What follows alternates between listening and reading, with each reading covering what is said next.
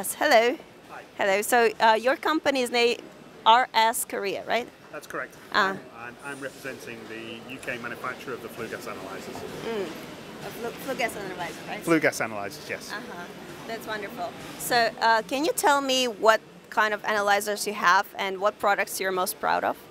So the products we have on this side, we have our flue gas analyzers, which are used for the measurement of the byproducts of the combustion process.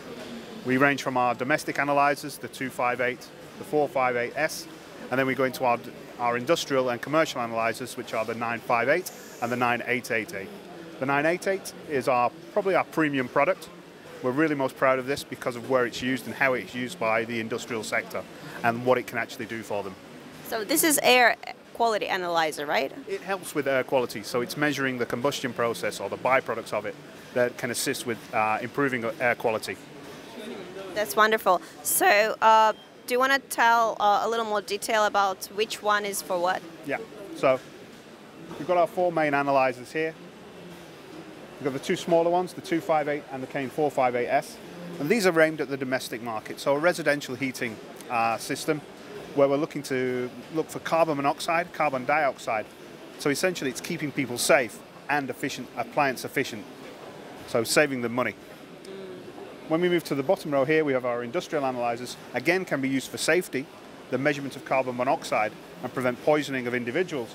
But we're also looking at the byproducts of the combustion process and how we can make that more efficient and reducing the emission levels of toxic gases.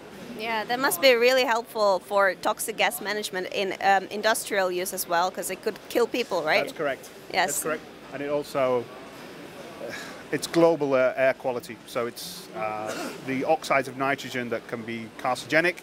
So we're looking to reduce those, and by monitoring them, we can then put in preventive measures within the process. Okay, wonderful. Do you have anything else you'd like to introduce, or is that it? I would love to introduce everything else, but unfortunately, that's not my forte. All right, all right. So, what's your next plan for Korea? So the next plan for Korea is we're looking for type approval for local legislation, which will allow us to move into a different sector altogether, more on the industrial side, which gives us more accreditation. So we have European accreditations and US accreditations.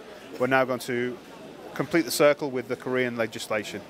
That's wonderful. And do you want to expand globally even more? Which countries are you looking into? So from Kane point of view, we have manufacturing and sales sites in the UK, France, Germany, Korea, America, Mexico, and China now.